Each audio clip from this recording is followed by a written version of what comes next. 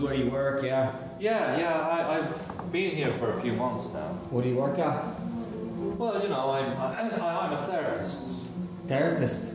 Yeah, you know. What do you... Well, you know, people can come and talk to me. Shining City is a play about a man who visits a psychiatrist because he's been visited recently by the ghost of his dead wife. It's a ghost story with some humor. It takes place in Ian's office. He's a psychiatrist, and for all the characters in the play, it represents a place of refuge for them in the city of Dublin, and they're all at a crossroads in their life where they don't really know how to move forward, and they're grappling with their past at the same time. I'm recently bereaved. I don't know if Dr. Casey told you. My wife passed away a few months ago, and she died in horrible circumstances, really, you know. Okay.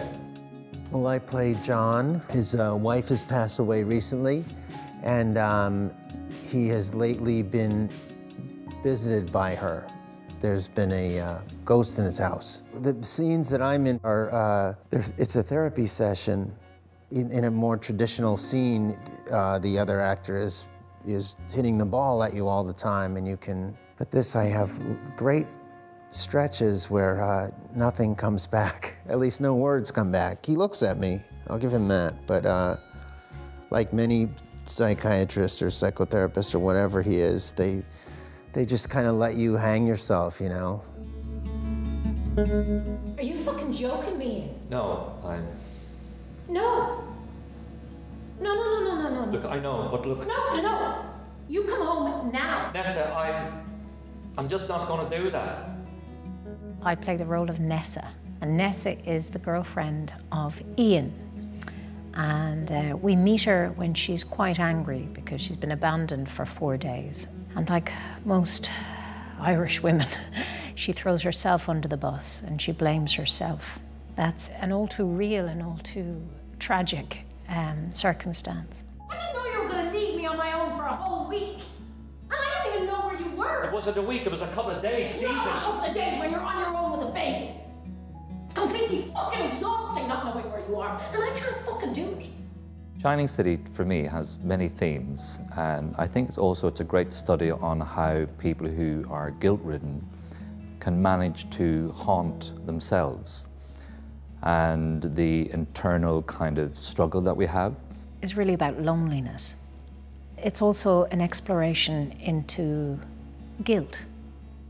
And the wonderful thing about McPherson's dialogue and the music of his work is the inability to understand yourself. I always relish an opportunity to work on Conor McPherson's plays. They always speak to me because they go directly to the heart, to the soul. It's wonderful to be here with such a cast. I think it's a particularly sensitive, dedicated, truth-telling, strong Irish cast. It's such a privilege to be on this stage. The opening of the Irish Rep, which, you know, for years in Ireland, I heard about the impact of the Irish Rep in New York. And you can only kind of dream about standing on this stage, and to be part of a collaborative that opens its new home is such an extraordinary privilege and something I'll cherish forever. I love the Irish Rep. I've come here a lot. I probably prefer being watching, but now I'm doing something here. It's thrilling to be in the first production in the new space. Well, if you've ever seen a dead body, you know how strange it is, but it's real, that feeling.